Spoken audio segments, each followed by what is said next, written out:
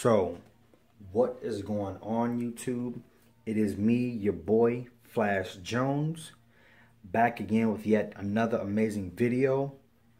And today, we're going to talk a little bit about rail fanning safety, like a one-on-one, so to say.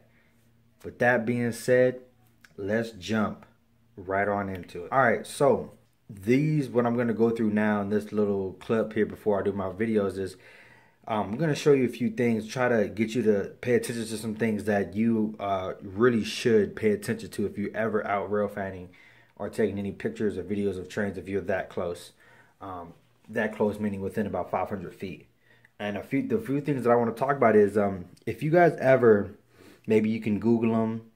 Maybe if you ever get close enough up to a locomotive that's stopped or whatnot, if you ever get close enough to one, or you just catch a good photo of one, if you guys ever see up on the nose somewhere that there are a lot of dents, like I know you guys would never really catch this unless you caught it in a photo, but on the door here, I don't know if you can see this door that's kind of molded out from this kid. This door, I don't know if you guys can kind of see it. You should be able to. In real life, obviously, it's separate from the cab itself. It just swings on some hinges, but you guys will never catch it. But there are, on some locomotives, there are massive dents on the door, on the nose area, on some handrails. The handrails are maybe not bent, but they're dented, and but there are lots of dents and spots where you can see that something has impacted the locomotive. Okay, in real life, when these trains are rolling down the rails, if there was an animal there, it would get caught in the snow plow area and under the anti-climber, right? So there's no way that, unless it was, a jumping cow, for lack of animal knowledge, unless it was able to jump up high enough that it jumped up above the anti-climber, number one, it would demolish all of the ditch light assembly, all of the chain and handrail assembly up here, and then possibly get up onto the nose. But traditionally, what I've learned and what I've experienced a few times already from being on the rails is that when a train is passing another train, so you got a train on main 1 headed east, and you got a train on main 2 headed west, when these trains are passing each other, say they're doing 70 miles an hour each. So if they were to hit head on, that's 140 mile per hour collision, so to say. If you have trains headed in opposite directions and a piece of metal or a piece of debris, one common thing is a brake pad. A brake pad off of one of the sets of rolling stock, one of the cars that are being transported, is that they'll fly off. It's just old, hadn't been serviced recently, and it'll just fly off, and it'll catch the nose, and it'll just dent it, or it'll catch, a trailer or a container or, anything that's rolling out there, and they're rolling past each other at, high speeds, 70 miles an hour, each train, if they're both, high priority or whatever, doing 70 miles an hour, they pass each other. If something flies off one train and hits another, it's going to hit it as if it was going 140 miles an hour, because the opposite train is headed in the same speed, but in the opposite direction, if you can kind of catch my drift. So what I'm really just trying to, press on right here on the nose, a lot of times there'll be dents, right up in here, the handrails that are on the nose will be bent or pushed in. That doesn't happen just by riding down the rails every single day. Something hits it, and keep in mind, a locomotive is solid steel. So for something to bend it, dent it, it's got to be moving pretty fast, or it's got to be significantly heavy. Okay, and if something that heavy was to hit a locomotive, the locomotive probably wouldn't be running anymore, or at least they'd have to put a new cab on it. So keep in mind that when these trains are passing, they could be throwing off anything. That it doesn't really, I can't, say exactly what it is, because it can honestly be anything. It could be a rock that got caught under the air hoses that hang low. Anything could get caught there. Anything can get flung. Anything can get swung straight at you, and you won't know until it hits you. Okay.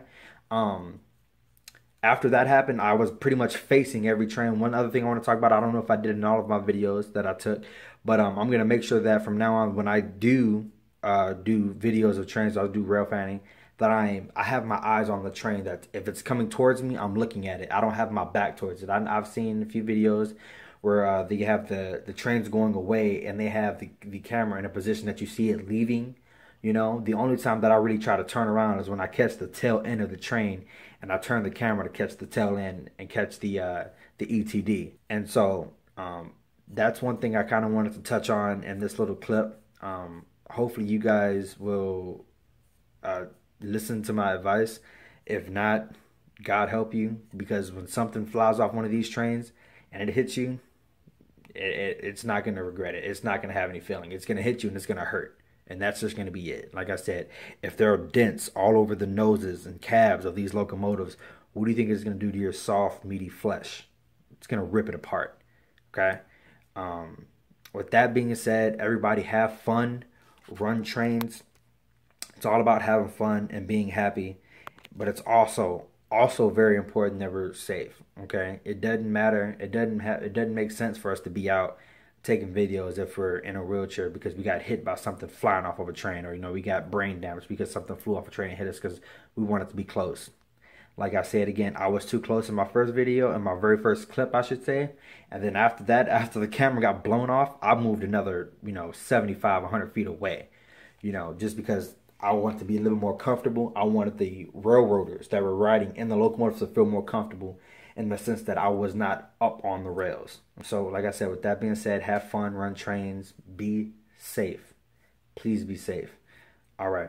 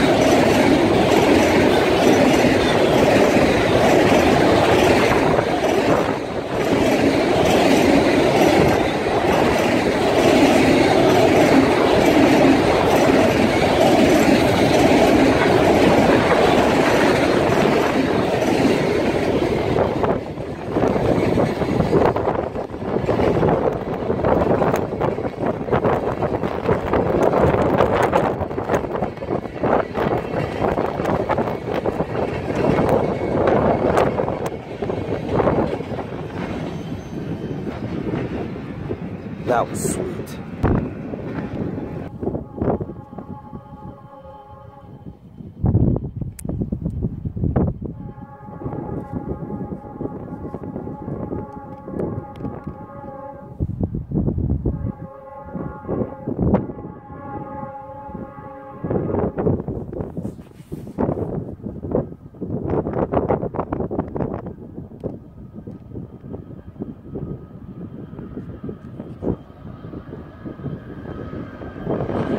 Thank you.